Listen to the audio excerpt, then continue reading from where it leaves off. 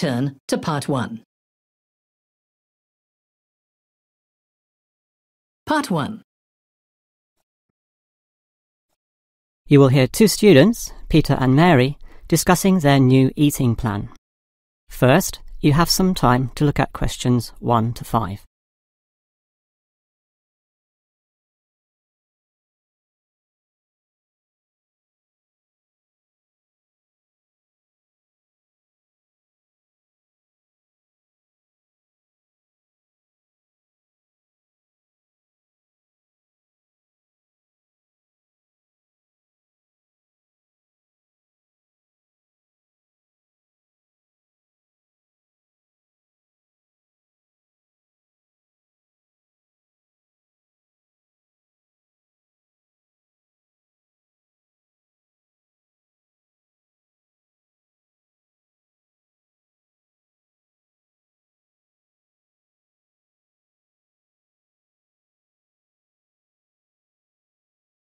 Now we shall begin. You should answer the questions as you listen, because you will not hear the recording a second time. Now listen carefully and answer questions 1 to 5. OK, Mary. I know I'm putting on weight with all my bad eating habits. That's right. Chocolate bars, pizzas, and all washed down with litres of soft drink. And with all the sugar in soft drink, I think we can say you're definitely overindulging, don't you think? I know. I intend to definitely stop drinking that from now on. And that's part of the sensible eating plan that we have agreed we need to formulate. One that we can both follow. That's right. Sensible and practical. Allowing us to indulge in some sweet foods on occasions. On rare occasions. And we're going to cut out all the pizzas and hamburgers. Well, not totally. I thought you said pizzas could be eaten once a week. You know how I like pizzas. No, I said once every 2 months. Once a week was ice cream, not pizza. Yeah, that's because you like ice cream. I prefer pizza. Peter, if you want to lose weight, you need to be disciplined in both what you eat and what you do, which brings us to the issue of exercise. That's right. So, jogging twice a week and hiking on Saturdays, right? No, hiking is Sundays, allowing Saturdays for the light walking exercise. I've investigated and discovered there are a lot of walking trails around this suburb, with many beautiful places if you just look around. So what's happening this Saturday? A walk around the city? That's later in the month. This Saturday we'll visit Pine Park. Hill Park is nicer, with great views too. Yes, but we have to travel too far to reach Hill Park, so I ruled that out, and I love the smell of pines. And what about the weekday meals? Salads every night, I suppose. No, it's important to vary the meals so that the food remains interesting and fun. The only common factor is the fruit juice, but otherwise we'll have a variety of healthy fare, from salads to fish to lean meat. I'd rather have meat every night, but you're the boss. If you want to lose weight, you'll have to accept this program, okay? Okay. Before you hear the rest of the conversation, you have some time to look at questions 6 to 10.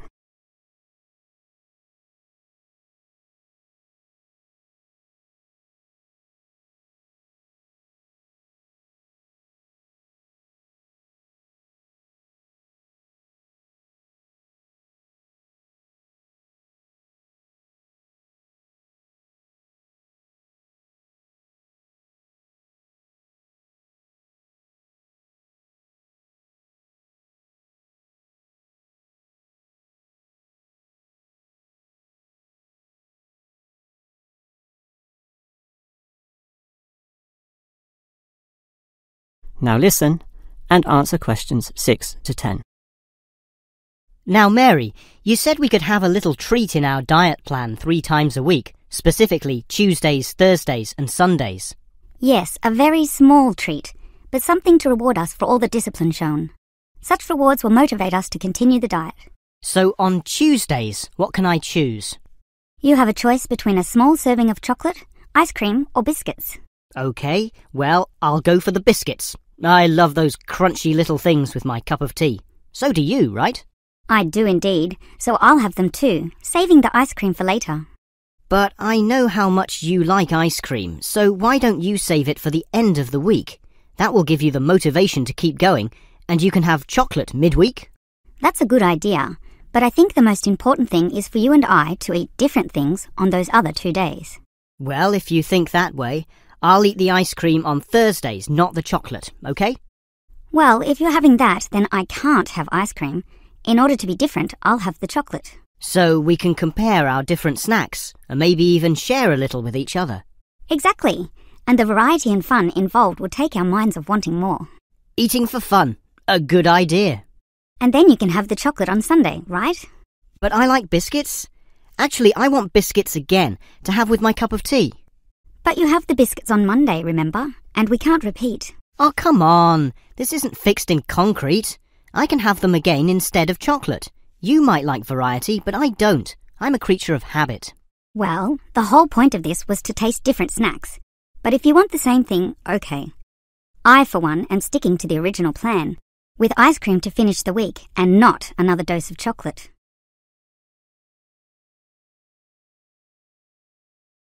That is the end of Part 1. You now have 1 minute to check your answers to Part 1.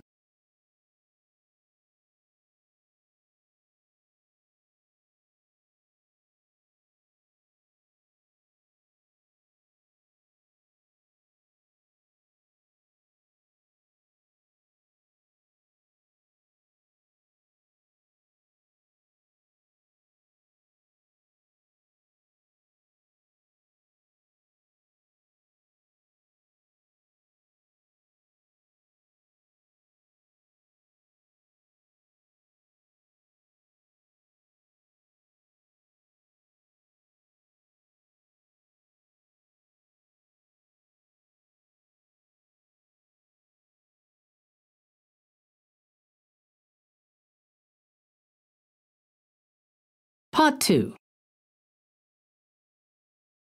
You will hear a childcare worker telling some mothers about the advantages of her centre. First, you have some time to look at questions 11 to 16.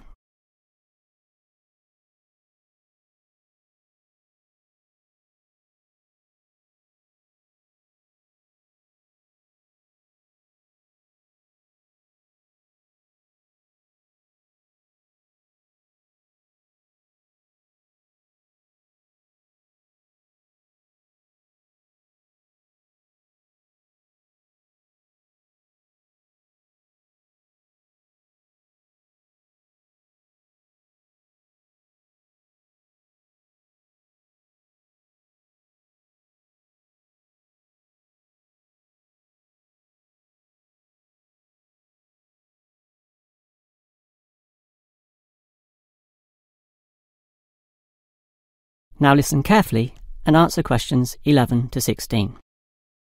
Hello everyone, and welcome to the Stanfield Childcare Centre. Now I know you're all new mothers and you like to cling to your children. You've certainly spent a lot of time raising them to the age of 4 and are perhaps reluctant to leave them here at our centre. Well, one of the first things you should understand is that here it is safe. Very safe. Look around and you'll see that every room has padded walls.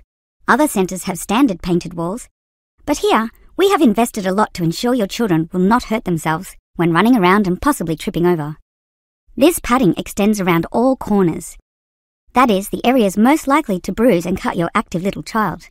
So, you can rest assured that any accidents of a physical nature are not likely to happen here. Now, you don't want to dump your child at this centre and let them waste their time. You want them to learn, and that's one of the greatest assets of our establishment.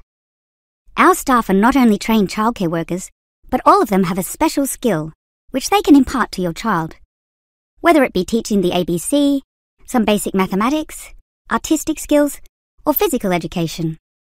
We are particularly known for our preschool literacy program and have a wealth of learning toys specially designed to develop your child's potential. Of course, one concern many mothers have is that, in environments such as these, colds and flus and other viral nasties can be easily spread around. It's a very legitimate concern, and one which we take seriously, and we pride ourselves on our precautions. For a start, unlike most centres which clean with standard detergents, we disinfect every service at the end of every day, using a special disinfectant wash. Some places just wipe surfaces daily with a damp cloth, but not us, and that's just the start. We also physically check your children when they arrive every day. And if we feel your child is sick, we ask him or her to wear a face mask to ensure germs are not transmitted. If your child is noticeably sick, then we ask you to take them back home to recover. This might sound a little unkind, but we hope parents can understand that these measures are for the benefit of all. Before you hear the rest of the talk, you have some time to look at questions 17 to 20.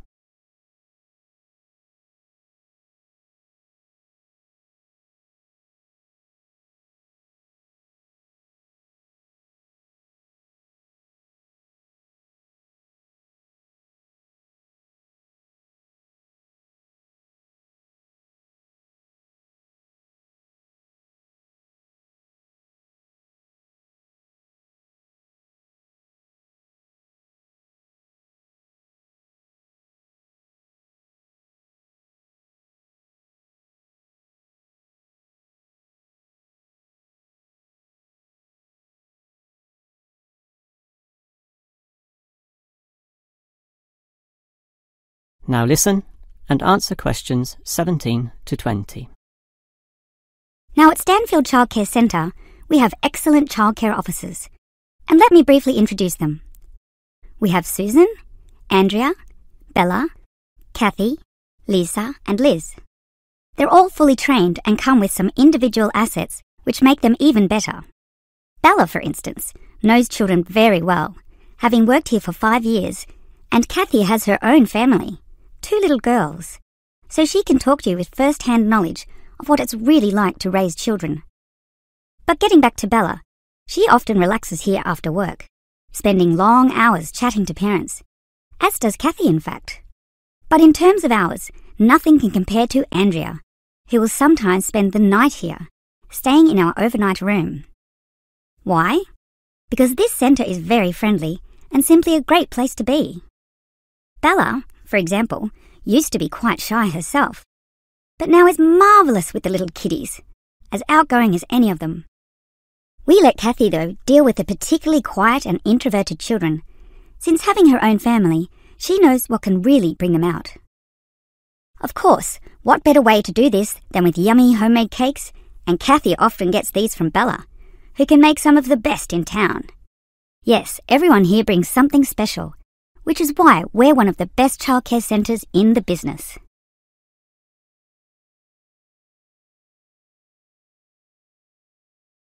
That is the end of Part 2.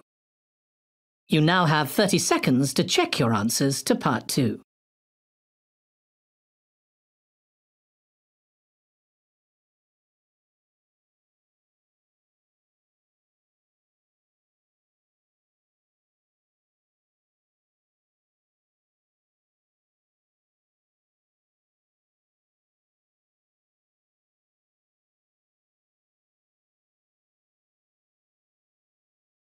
Part 3. You will hear a student, Eric, talking to his lecturer, Miss Harris, about essay writing. First, you have some time to look at questions 21 to 25.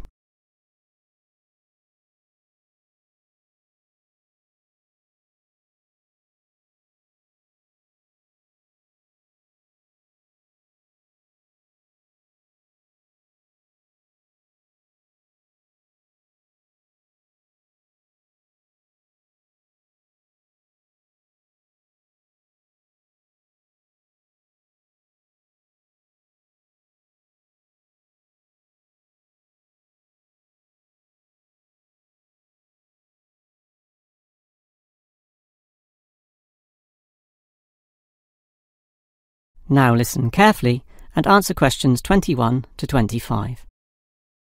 Hi, Miss Harris. Here we are talking once again. Well, I'm always willing to help out wherever possible. Is anything troubling you? Well, your advice last week about writing summaries was very useful, and I'm using these summaries a lot in order to prepare my final master's thesis.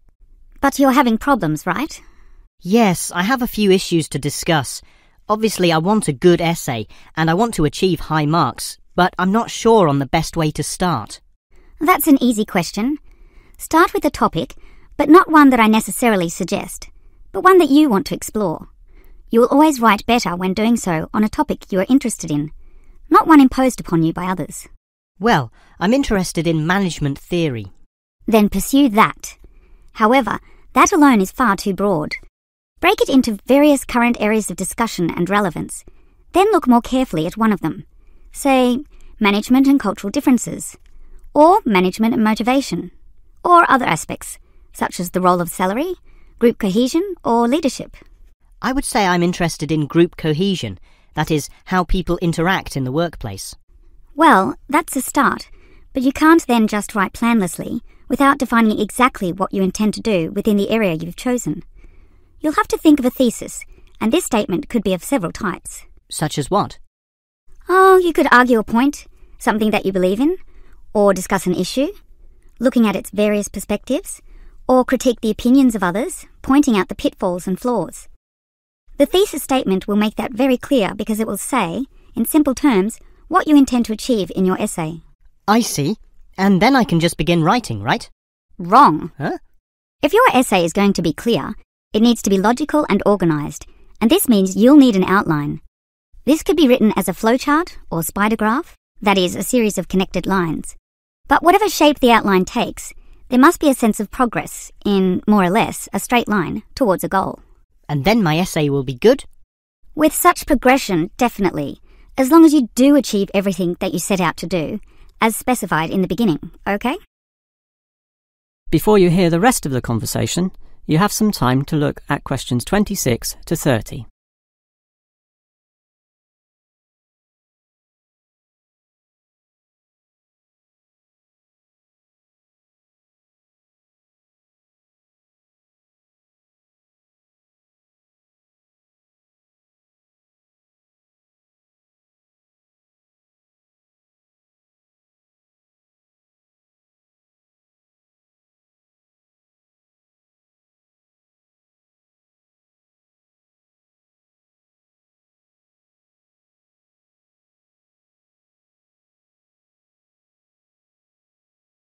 Now listen and answer questions 26 to 30.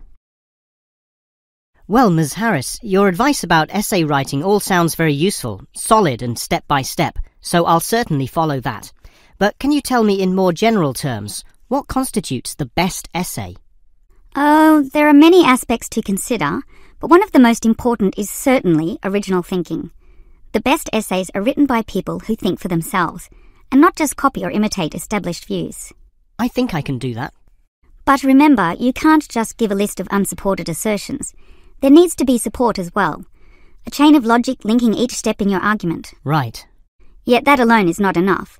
Your argument may be logically sound, but is it practically so? For that, you need examples from real life to illustrate your points or subpoints. I've got lots of examples from my course readings. I suppose I could use them. But remember, whenever you use an example or facts or figures that are not commonly known, you must give a reference.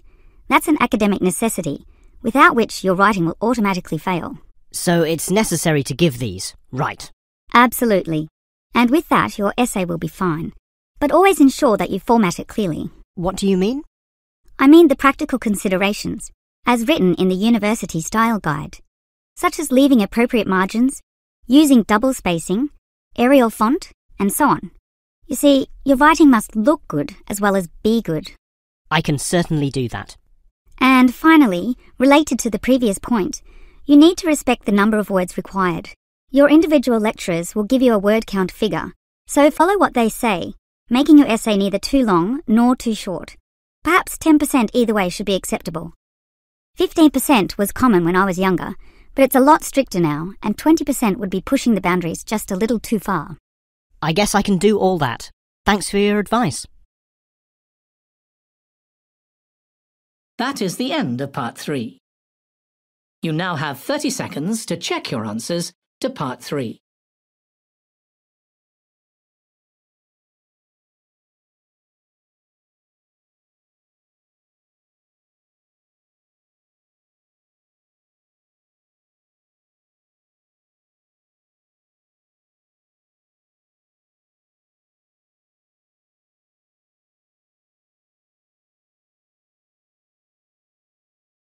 Part 4.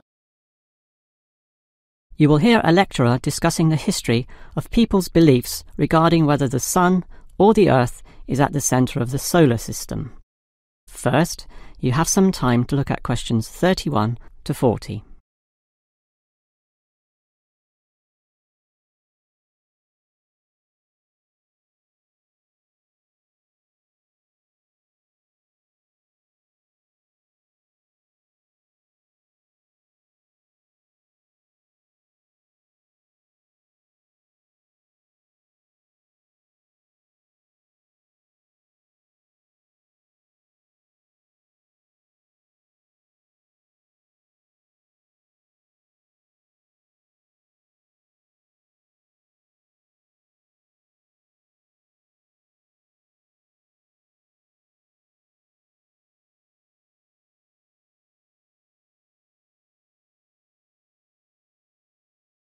In the night sky, the stars appear to revolve around the Earth, rising in the east and disappearing in the west.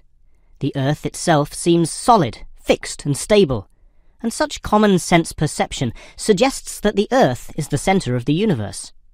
This is known as geocentrism, with geo meaning Earth, and all pre-modern civilizations drew this conclusion.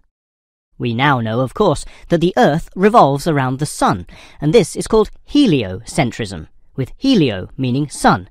But historically, it took quite a while for this to be deduced.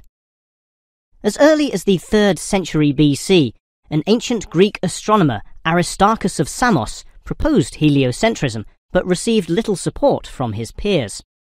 Similarly, throughout subsequent history, isolated individuals proposed this new idea, but again, no one was listening. Geocentrism just seemed too logical to refute. Geocentrism also fitted the views of the established Christian Church, who could quote biblical passages such as, "The world also shall be stable, that it be not moved." Those who dared disagree were subject to accusations of heresy, often with dire punishments to follow. The trouble was, as the night sky was observed more closely, that simple revolution of the stars proved not so simple at all. In relation to the other stars, some steadily wandered in given directions, then sometimes reversed for months, and disappeared altogether. They were called planets, meaning wanderers. In addition, the position of the Sun and Moon altered slightly over the year, and comets, those mysterious glowing spots, would come and go. In order to predict the motion of the planets, and accurately serve the primary purpose of navigation for sailing ships, increasingly elaborate mathematical models were needed, a sure sign that something was not quite right.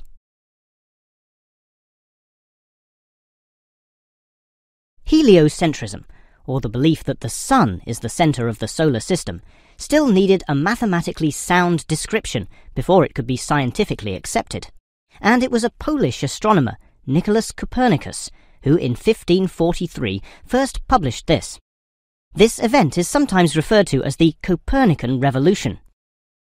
Copernicus himself certainly feared the consequences of his proof, knowing full well it might invoke the anger of the established church. Probably for this reason, he waited until the last year of his life, when he was sick and dying, to release his findings. In addition, the preface of the book, written by a respected member of the church, stated that the model was not necessarily correct. As a result of this, there was no revolution whatsoever. In fact, the book received scant attention in the subsequent decades, apart from a few irate clergymen who angrily dismissed the whole scheme as irrelevant. Yet the following generations of astronomers did not always fare so well. The Italian scientist Galileo got into trouble, as did a fellow Italian with the surname Bruno, Giordano Bruno, who was burnt at the stake. Yet ultimately nothing could slow the spread of heliocentrism across Europe. It formed the basis of Isaac Newton's great work on the motion of the planets, a work which implied that even the Sun, around which the Earth circled, was itself in motion around a common centre of gravity. No discourse about heliocentrism could finish without mentioning that, somewhat unbelievably, there still exist those today who choose to believe that the Earth is the centre of the universe. Modern geocentrism is usually the result of literal interpretations of the Bible, which is the cornerstone of these people's beliefs. They, therefore, also believe in creationism, that is, that a god created everything, and while we may smile at this, it is sobering to consider that surveys have revealed that up to 10% of British people, 12% of Europeans, 20% of the USA, and 25% of the Middle East still hold the belief that the sun revolves around the Earth. One can only wonder what Copernicus would have thought of this.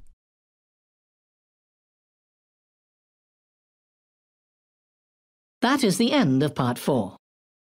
You now have 1 minute to check your answers to Part 4. That is the end of the listening test. In the IELTS test, you would now have 10 minutes to transfer your answers to the answer sheet.